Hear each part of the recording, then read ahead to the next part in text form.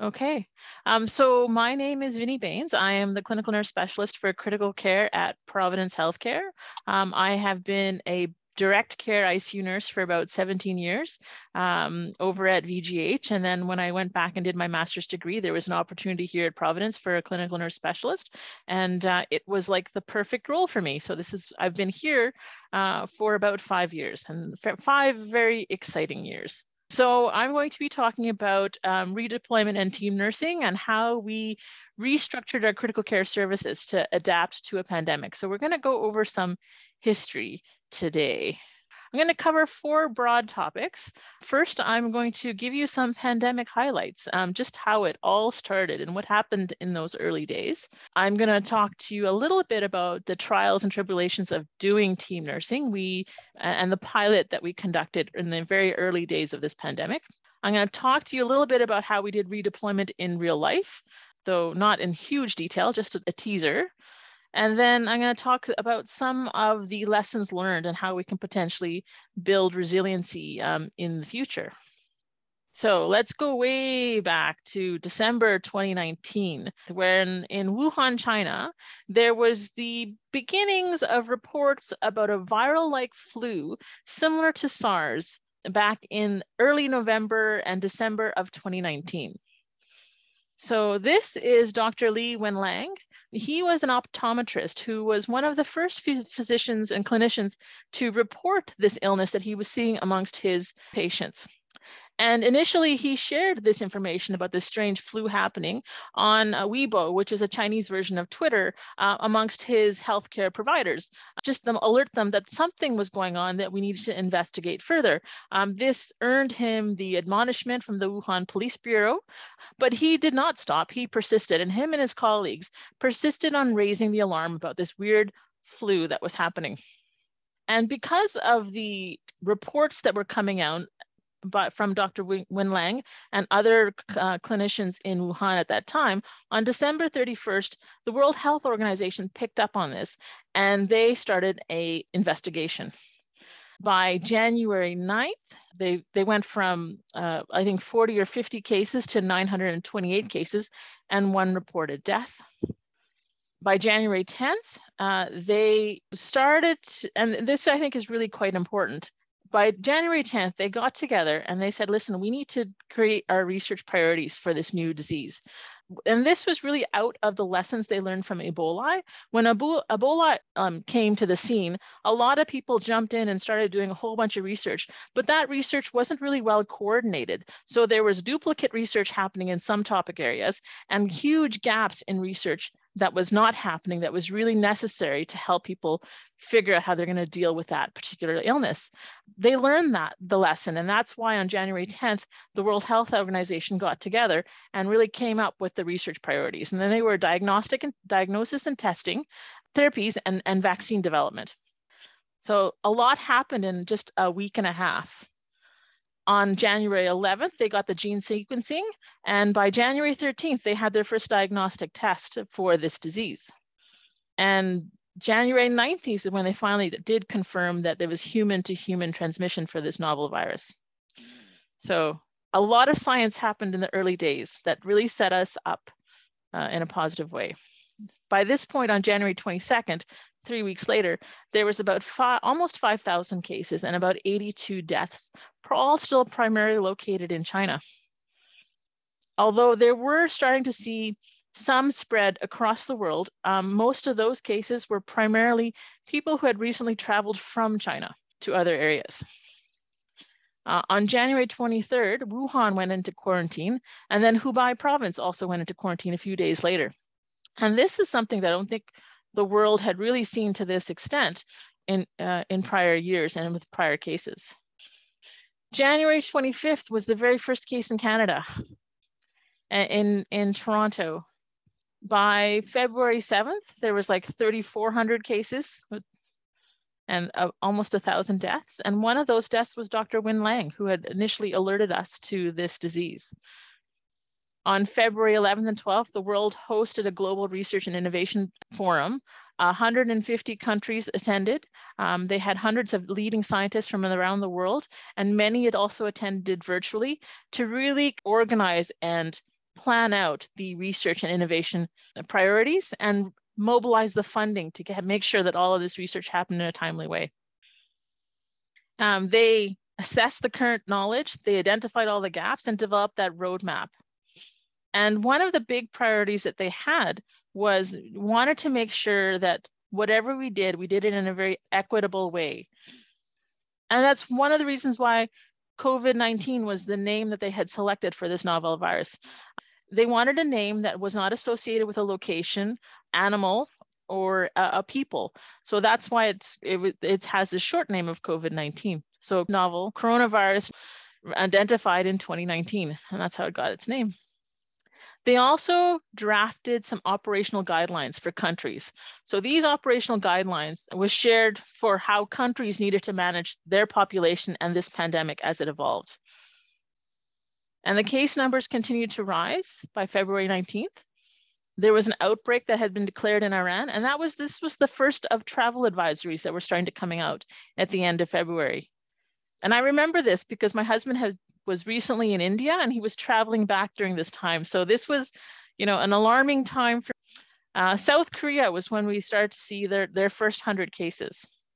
And by February 27th and 29th, this is when, and I think this is so smart of them to do it back then, the World Health Organization had released guidelines for the rational use of PPE. I think back then we didn't quite realize how important that was because demand for global PPE use was just astronomical. They also offered quarantine advice on how we should quarantine people with COVID safely. This, and I think this is really new to this pandemic that never really happened with SARS or other previous pandemics. This was the first time that frontline staff could have face-to-face communication and really see what the unabashed experience of nurses in China and other places of what it was like to be part of this pandemic. And we had very real, very raw stories that were coming out from these regions that really, I don't think we ever had that in previous pandemics. So that global connection was really quite unique. March 2nd, wow, my husband got back in Canada by this time, so that was good because Italy went into lockdown. Iran and cruise ships had travel advisories. And we had our very first of 2 massive transmission events or super spreader events. So this was still early days. There was a big mining conference that had happened in Toronto with about 2,500 people from around the world attending. And Vancouver had also a fairly large dental conference that happened around the same time. And this is probably when we started to shift from cases that were related to travel to endemic spread.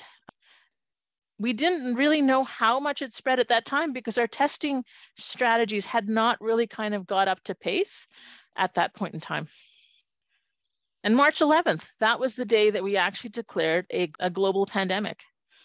And the WHO was quite serious. They were like, mobilize your population. This is serious. It is time to detect, test, treat, isolate, and do really, really, really good contact tracing.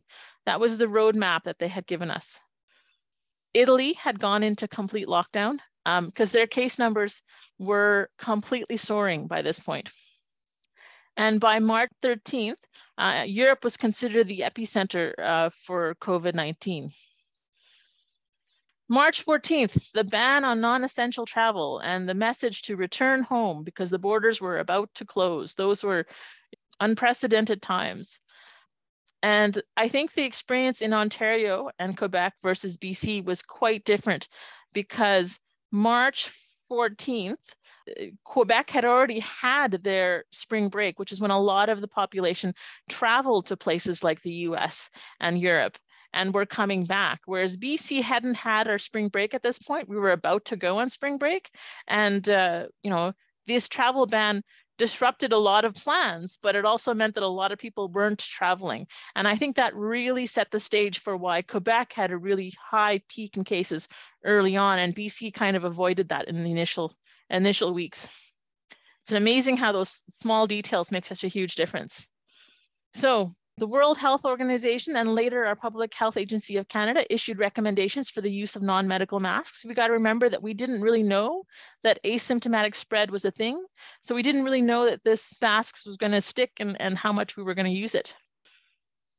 And I don't know if you saw this particular plea for help. This was a physician out of Italy who was seeing one of their biggest surges and seeing a public that really sort of was kind of following the recommendations, but not appreciating the seriousness of needing to go into lockdown.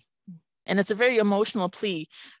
Now, this is where we were at the end of March. So you can see Italy and Hubei was, in very serious trouble by this point. But BC and Canada were only about 3 weeks behind them because we were following the exact same trajectory that they were following. So I remember the days when we were looking at this particular table going, oh my God, we have to be ready in 3 weeks. And so this is what a lot of us in critical care were doing. We were talking to our colleagues from other places. There were podcasts being published from physicians in Italy and China and New York who were telling us what it was like and sharing with their wisdom and their insight. And I remember listening to this one podcast. I'm a physician in Italy, and somebody asked them, like, didn't you have like a disaster plan? Because we all have disaster plans. What happened to your disaster plan? And he said, yeah, of course we had a disaster plan. We just went from 0 to 100 in a span of hours instead of weeks or days. That was a wake-up call. And the message was really, really clear. Prepare now, prepare for the absolute worst, and prepare very, very quickly. So we threw our disaster plans out the window and started again. So I'm going to give you a little bit of introduction of what critical care is like at St. Paul's prior to this pandemic starting. St. Paul's is a 19-bed ICU. They're mostly 4-bed pods, but we do have some isolation rooms. It's a mix of medical and surgical patients, primarily one-to-one nursing, and a baseline staff of 16 RNs. We are, of course, the code bed, and we make up the entire code team. And we also have a critical care outreach team, which we had launched about a year earlier. We have an 11-bed cardiac ICU. These are primarily cardiac patients. And because St. Paul's is the heart center for BC, they do a lot of really complex interventions. They don't see as many ventilated patients, but they do see some really complicated therapies in that unit. They're also the STEMI bed, and they have a baseline staffing of 7 RNs and primarily 2-to-1. We have an 11-bed CSICU, which is just off the OR.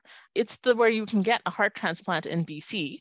And they have a lot of other complex devices, interesting interventions they do there as well. Primarily one-to-one staffing, but their staffing will vary throughout the week depending on how many surgeries are going on. So it can be from 4 to 7 RNs on any given day. And then we also have a 12-bed PACU plus 4 surgical HAU beds as well. I should tell you about the RTs. So there are 3 RTs that cover ICU and CICU, and 1 RT that covers CSICU and PACU, because never understood how important RTs are until you have a pandemic. So let's talk about isolation rooms. So that's about 57 critical care beds across all 4 units. There's not a lot in the way of isolation rooms. So we had 3 single rooms that actually had anterooms in the ICU. We had an additional 3 negative pressure rooms, but they did not have anterooms in CICU, and 1 in CICU. And that was it for the isolation rooms, which we knew was just not going to be enough for a pandemic. So first things first, let's get the easy stuff done. Let's get some more isolation rooms happening. And how would you going to do that in a very old building like the one we had? We did it by taking the windows out and installing fans. So even today, if you were to walk past St. Paul's, you will see plywood boards on the windows on the 3rd floor, and that's our critical care area. Very thankfully, we have a rooftop garden. So half the rooms we were able to put the fans on the rooftop garden so they didn't take up space or create noise in the patient room. But that allowed us to go up to like 11 single isolation rooms and 22 beds that were in multi-bed rooms, but we were able to create some negative pressure. And it meant that the patient flow across critical care had to be radically different. prior to this pandemic, we operated fairly separately. These were separate units taking care of separate patient populations, and that was not going to cut it for this pandemic. We had to completely revamp how patients came into critical care. Any patient that came into critical care for whatever reason is considered a person under investigation. And we had to determine if they were COVID positive or not. So they went into the single negative pressure rooms first. Once we were able to determine whether they were COVID positive or COVID negative, the COVID positive patients were cohorted primarily in the ICU, in the multi-bed pods. And the patients that were not COVID positive were in the other rooms. Now, because we were able to create so much negative pressure rooms, we could kind of flex into CICU if we wanted to, but we tried to keep them cohorted in the ICU as much as possible. This meant that our cardiac, our ICU, and our cardiac surgery patients had a different flow into the unit. So we had ICU patients over in CICU. If they weren't COVID positive, we had cardiac patients over in ICU, and we had to work together much more closely. Okay, so that was getting the room set up and the patient flow working. How on earth are we going to staff this? This was from a publication out of the CNSABC. It's quite a famous graph about how do we take care of a pandemic surge of critically ill patients. And well, this is what the US came with. They said that we could have 1 intensivist, 16 ICU nurses, with some additional support people, 96 ICU patients. That's the plan that they had put out. And the rest of us were like, what the, how is that going to work? Their system in the United States is quite different than Canada. They had a lot more people who were mechanical ventilator support than what we had. As you can see, we had 4 RTs for a critical care floor, and that's all that we could do. So this was not going to work for us. We were going to have to come up with some way that's going to work for us. But yeah, that was a scary, scary, scary graph. In those early days, I don't know if you remember, a lot of things changed and we closed down surgeries for the first, I think, 3 or 4 weeks. I have to really commend the team here. The team here was, let's figure out how we deal with this. The goal was, okay, let's figure out how we're going to do team nursing and redeployment in a way that is going to meet a lot of our goals. We wanted to make sure that no matter how many patients we had, we were going to be able to deal with the needs of the critically ill patients that we were potentially going to get. And we made plans for like going up to 250%. We wanted to make sure that through all of this, we wanted to do it in a way that we did preserve providing safe care. We wanted to be able to leverage the skills of the nursing staff that we had, whoever came to us. We wanted to use them to their very best abilities. And we wanted to do it in a way that really, truly supported the staff through that process, because these were dire times. The first part is identifying who do we got. So we need to take an audit of really identifying who are our ICU nurses and what are their competencies, and who are maybe non-ICU nurses. What kind of skills, competencies, knowledge, and experience do they bring to the table, and how can we use them the best? I have to commend Dr. Sandra Locke, because she led the charge about really getting an inventory of the non-ICU staff who had critical care training experience that we could leverage. First and foremost was the CICU and CSICU nurses. They really were wonderful, and they really stepped up to the plate and we worked together. Our cath lab nurses, a lot of them, I think all of them, are critical care trained and have some ICU, CICU experience already. So they were absolutely people that we need to tap on the shoulders. Our recovery room nurses are also critical care trained. They were a natural pool to pull from, particularly when the surgeries were shut down.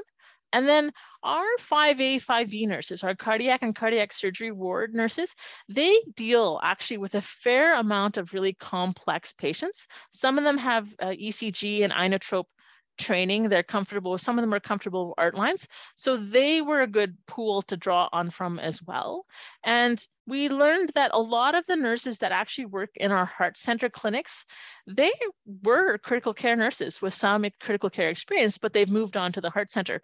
So we actually had a bigger pool of people who had some critical care experience under their belt that we could draw from. We asked them to all complete a self-assessment to kind of give us an idea of where they felt they were, so we can get a good understanding of everybody's competencies and have some way of kind of sorting everyone out.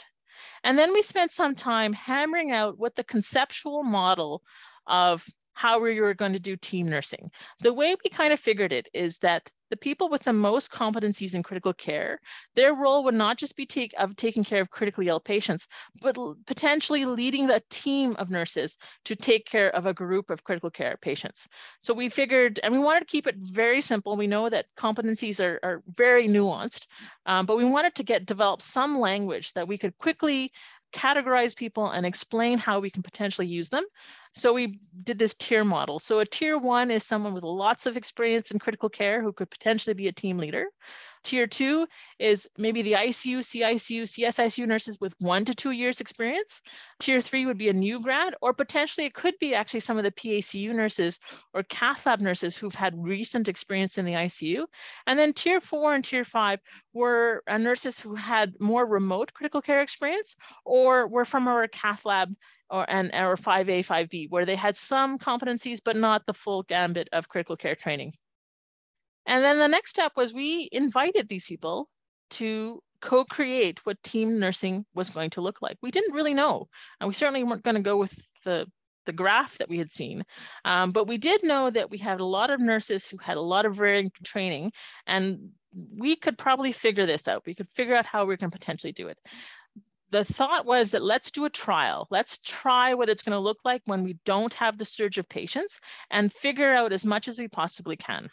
So we invited ICU nurses and non-ICU nurses to volunteer to participate in this trial. So it was entirely voluntary. You did not have to do it if you did not want to.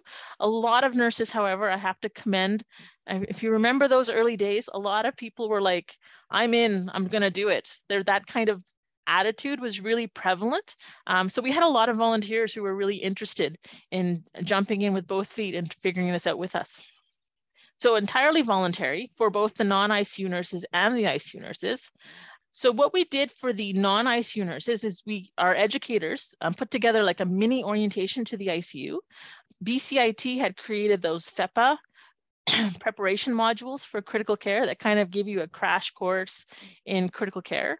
And then the RTs helped us to create like a mechanical ventilation refresher to get nurses more familiar with mechanical ventilation. And then this is what we did is we said, okay, let's plan out 2 consecutive days. We did 8-hour trials. Monday was let's hit the floor, let's find out what's in the unit, who wants to do it, and who are the most appropriate patients to do this trial with. And then usually Tuesday, Wednesday, and if Tuesday, Wednesday didn't work, we did Wednesday, Thursday. So 2 consecutive days. We selected usually a room, 1 or 2 rooms that the patients all seemed to be good in. We selected the nurses so they knew who they were going to get. And then deployed nurses came down on the day of after completing their orientation. We made sure that we had additional leadership support. So there was, the educator was there at the bedside. We had recently upgraded to electronic charting, like back in November when all of this started. So we knew that electronic charting was going to be a bit of a barrier. So we had some elbow support for that. And I think between me and Lena and Dion, we were all like walking by, making sure everything was okay, making sure they had lots of support for this experience. And then at the end of the day, we just debriefed and we learned as much as we possibly could. In this trial, we had 8 ICU nurses and 3 CICU nurses who were able to volunteer and participate. We had 6 cath lab nurses, 3 PACU nurses, and 2 clinic nurses. So we got good diversity of different types of nurses participate. What we told them is, like, we don't know how to do this. We gave them a couple different ways of like trying to work a room together. And we asked them, figure out which model works best for you. Sometimes they paired up and they just, well, let's take care of these two patients together, depending on their competencies. And sometimes the ICU nurses took over the care of the patients in the room, but they had the redeployed nurses act as an extra pair of hands or as helpers. It was really organic and iterative, and we really empowered the nurses to figure out how best to work together and teach us what they learned from that experience. So the data. So we aimed that all of the patients would be stable and mechanically ventilated, and they usually started out that way. I can't say they always ended up that way. We did ask the redeployed nurses, what is your perception of the patients that you had to take care of during this pilot? And the majority of them said that the patients were relatively stable. There was like, a couple incidences where that changed, but for the most part, it was pretty good. We asked the same thing of the nurse leaders who were like the team nurses, and you can see that they actually had a different perception about the state of the patient. And I think that goes to, one, their clinical lens, and two, they were probably taking on the greater responsibility of taking over the sicker patients and making sure the whole room was okay, and which is probably why you saw this difference in perception about how sick these patients were. We asked team leaders at the end of it, we did a quantitative survey about how you felt about the care you provided. We asked them, did you feel that we were able to provide safe care? Did you feel competent in your role as a team leader? Did you feel like we were contributing the care in a meaningful way, that you were organized? Did you feel supported and respected? And for the most part, except for organization, people were in agreement.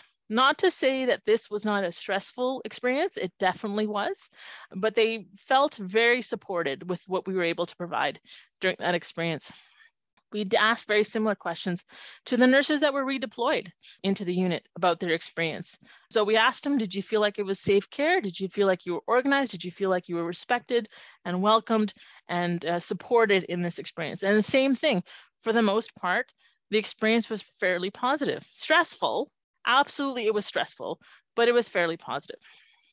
So this was reassuring, but the real gold came in when we were debriefing afterwards and we were collecting that qualitative data in the moment. We learned so much. We learned that people did feel like they were supported and that they felt like they were working together in a team. They felt that, having a stable patient, particularly in the early days, made a big difference to help them, give them time to consolidate.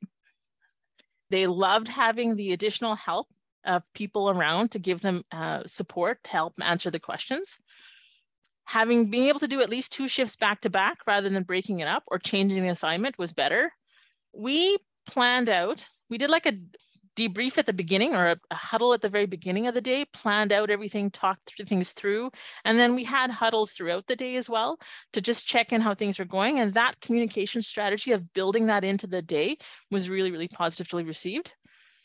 And this is the reassuring thing, is a lot of the nurses who had more remote critical care experience, they said, you know what, I wasn't sure how much I felt I could contribute, but having that critical care background, I still have the eyes and ears of ICU nurse. I still can kind of get a sense of what's going on and make good decisions. So they were kind of reassured about their assessment skills. What didn't work? Well, Cerner was huge. So we just had a new computerized system implemented in November. We really didn't have a chance to really master it. And the way it had been implemented, each unit, the heart center, the clinic nurses, their system looks very different than it does in critical care. So that was a big hurdle to really kind of pace out. And that's one of the reasons why we had some Cerner help elbow support for this pilot. When the patients were delirious or confusing or demanding, the team leader didn't feel like they were able as capable of providing really, really good leadership to the team. 1 to 2 days was not enough to feel competent. It was enough to feel okay, but you did not feel like you could go out on your own at this point. The question about, I can handle it now when the patient is stable, but I'm not sure about when this patient deteriorates. And it's a really, really steep learning curve. So it was definitely stressful. There was also a bit of, lack of clarity about the role of how this was going to work together. And I think that speaks to, like, we were figuring it out at the time. So we didn't have this is how you should do the team nursing trial. This was we're going to figure this out. And we had to kind of think through what the roles and responsibilities were and test out different ways of working together. Lots of lessons, lots and lots of lessons from these qualitative focus groups at the end of the day. And one of the lessons that we learned, which is just paramount, is that they needed additional leadership support. When you have so many nurses being redeployed, and you need more leadership support, not less. So we have charge nurses. Each unit has their own charge nurse. What we decided to do is create another role called the critical care coordinator. And what this person, the critical care coordinator, did, you can remember the complexity of getting patients in and out and red zones and yellow zones and all that jazz. It meant that patient flow was incredibly more complicated. So we decided to have a critical care coordinator that just focused on patient flow across the 3 critical care units. That was their only role.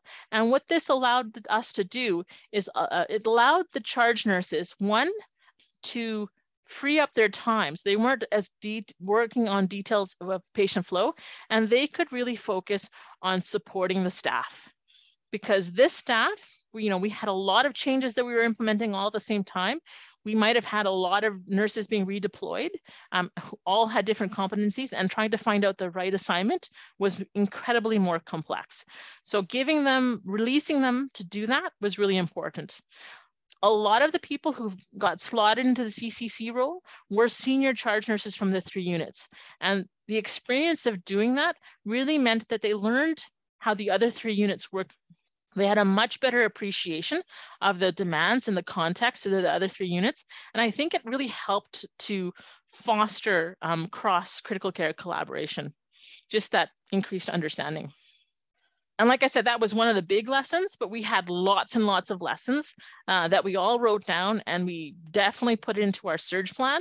And the trial that we conducted in the first 3 to 4 weeks of this pandemic in April, thanks to the leadership of Dr. Sandra Locke, was published in an open source journal. So you're welcome to read it, but you've seen all the data. And I think that really set us up to deal with a very, very serious surge. We did actually get up to 250% occupancy at one point, and we had a plan that helped us get through that. So the next pandemic, how are we going to deal with the next pandemic?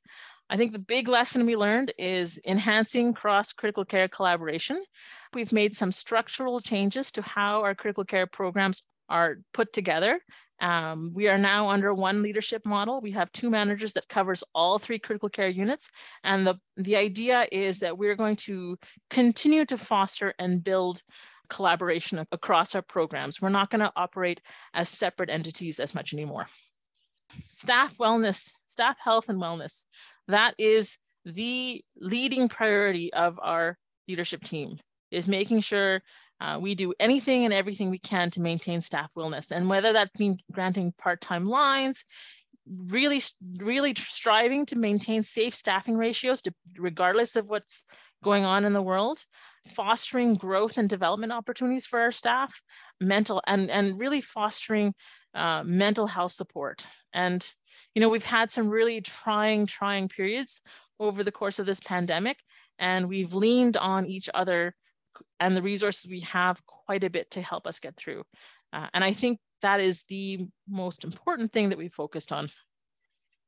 I think this pandemic has really showed that we have to make sure that we get rid of all of the stuff that gets in the way of providing patient care. So there's a lot of things that we've historically asked nursing and allied health and other people to do that gets in the way of providing really good quality care.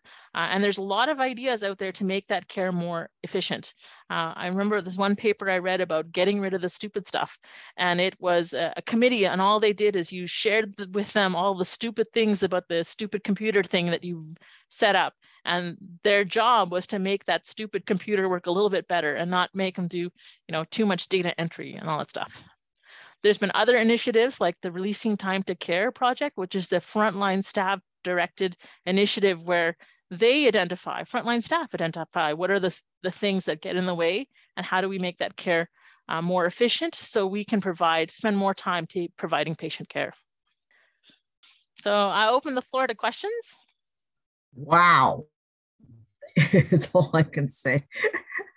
And so, Vinny, from a CNS perspective, what would you say were some of the pivotal things that you learned? Oh, so much. Some of my buddies are here, so Sharon and Alana. So one of the most important things is I think we were on speed dial with each other going, what are you doing? Oh my God, what did you figure out? Yeah, so I know a lot of CNSs and nurse leaders in critical care, and we became really, really close friends. We shared broadly and stole shamelessly. And like I was on Twitter finding out stuff. Anywhere I can get an idea, implement it. Vini, I think you're aware that one of my good friends is the critical care CNS at Hamilton Health Sciences, where I come from in Ontario. And I lived this with her. Not she was doing it, but I was living it in the hospital as well. And I'd love to connect you guys to see if there's something for planning for future as well. I know she was seriously 16-hour days, 7 days a week. Because we were in it, right? It wasn't, it's coming. It's here, and it was war. That's all I can equate it to, is hallway nursing, constant shortages, ICU doubled up, tripled up, and yeah. So I want to actually read that surge publication that Dr. Locke put together, and you and the team, but would also love to connect you with Angela. Oh yeah, I like Friends. I totally like Friends. I might actually know one or two. I know a few Ontario folk out there. Yeah. And I think Sherry, you have your hands up. Yeah, Vinny, I just want to say it's fantastic work. And I think what is so neat about the work is you were able to get it mobilized, get it quickly, get it out there by sharing it with your colleagues across the province. And I know that when we were looking at our plans for what we do within our dialysis community, we also leaned heavily on this work. How do you bring in your non-specialized trained staff into various areas, and how do you set them up to be successful and whatnot? So we did a very similar trial in our hemo unit, which was really great. I don't think we've been hit though anywhere near as hard as ICU. So kudos to you guys for living through that. My goodness. Yeah.